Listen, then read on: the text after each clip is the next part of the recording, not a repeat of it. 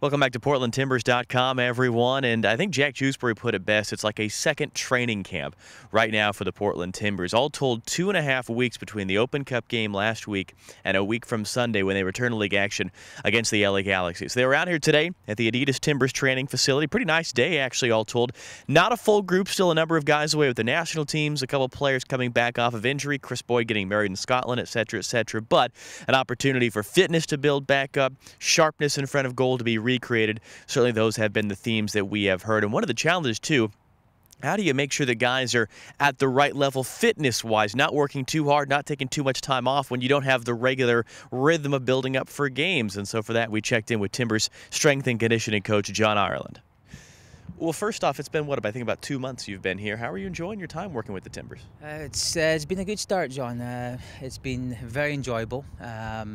The only thing's been the weather, trying to get used to that, even though I'm Scottish. But there's been some challenges, as we all know. But this is a great week to have this break, or this next 2 weeks, to get a mini training camp done this week. So, but as far as my time here has been great, working with John Spencer, and the club's a very, very good organised club. So it's been great fun. Yeah, how do you approach this time in the middle of a season to have a long break like this? It's hard because the guys want to be playing, and it's hard to have a 2-week break with no games.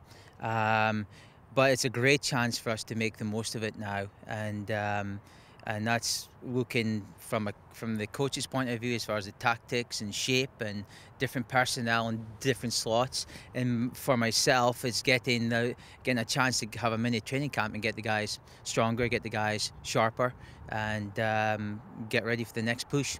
We've heard in recent weeks coaches and players alike talking about the improved fitness of the team. What are the things that you have done in your time here to make that the case? Firstly, coming in a couple of months ago when you first spoke to me, it was more on the aerobic conditioning side. I think the guys had done a lot of top-end speed work, but that doesn't carry you through a whole length of a game. So we had to adjust that first.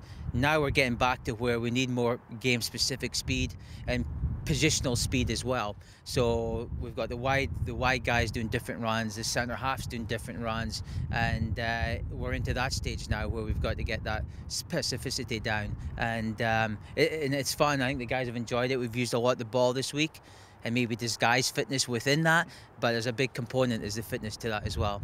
Last thing for you, we saw early in the season an issue of conceding goals late. That has stopped, and it hasn't been an issue. How much of that is just being able to carry the fitness through 90 minutes, 92 minutes, 94 minutes? It's certainly a part of it. I don't know if it's the whole thing, but I think when your fitness goes, your concentration goes. So I think that in some ways it goes hand in hand, and fitness certainly is a big part of it.